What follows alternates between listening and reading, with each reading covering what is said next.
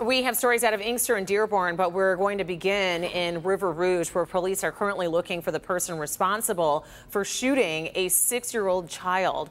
Cameras captured the shooting, and sources say that 2 men with assault rifles jumped out of a car and opened fire. The little girl was then shot less than a mile away at Renaissance Estates in Ecorse. Tony Kinney was watching his daughter. Tonier, she was out playing from his mother's porch when the shots were fired. Tonier was grazed by that bullet. She is currently recovering at home.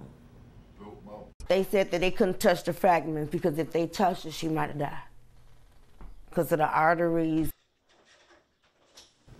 Police believe that this incident is connected to a series of shootings that have taken place at the Ecorse apartment complex. There's a man now charged for allegedly trying to assault 2 black people and using racial slurs at them in a grocery store. Take a close look at this man. Dearborn police say Jason Edward Lucas is his name. He approached the 2 customers at Westbourne Market. It's the one on Michigan Avenue. And they say that he used racial slurs and then followed them into the parking lot and tried to hit them with his car. Well, Lucas is then accused of getting out of that car and trying to hit them with a baseball bat. Those 2 people were able to get away. Lucas is now charged with felonious assault and ethnic intimidation. There's a new twist in the saga of a man's beloved dog who was shot and killed by Inkster police.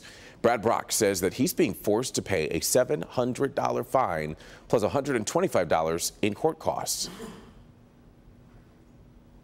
It all started last November when Brock was walking his dog Moose, the Mastiff, without a leash. Moose approached an officer who then shot and killed the dog. Brock filed a lawsuit against the city and police.